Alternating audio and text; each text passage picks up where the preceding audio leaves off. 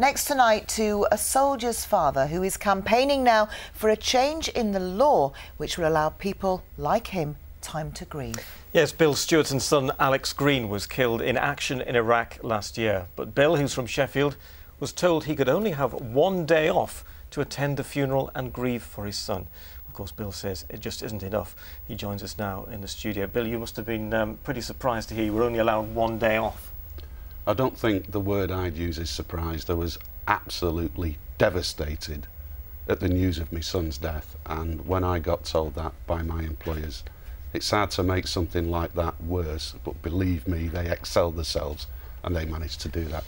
Now, you have talked to other families and you don't think there's enough provision, do you, to actually allow somebody to grieve, to actually cope with what's happened, bearing in mind that your son's body is in a foreign country and all that entails.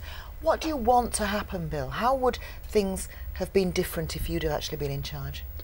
Well, I think the problem is there's nothing laid down in law. There's no statute there. Nobody's ever done anything. It's all left to individual managers' discretion and by local agreement.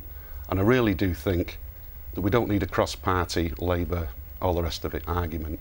I'd like to see something put in place, minimum standards, to take the employer's whims out of the equation, so that people like me in the future will know that this is available and that's available and there's no questions asked. Because the practicalities of just having one day off work in a situation like the one you found yourself in must just be, well, hard to take in. Well, I have to be careful. I'm trying to keep my own personal feelings away from the issue because I'm doing this on behalf of other people now. My issue's done. I can't believe that any sane human being would worry more about replacing an employee for a day than worrying about how they are at a time like that. I just was completely... Just very, very briefly, we can see your son on the screen now. Is this just servicemen you would like the rules changed for, or for everyone? I'm focused on servicemen, but if that can cause things to improve for others, so be it. That would make me feel better. But for now, the way, you know, we've had 3 soldiers die this week in Afghanistan. We need to do something, and we need to do it quickly. Bill, thank you so much for telling us the story, and thank you very much for emailing us of your campaign. Thank you.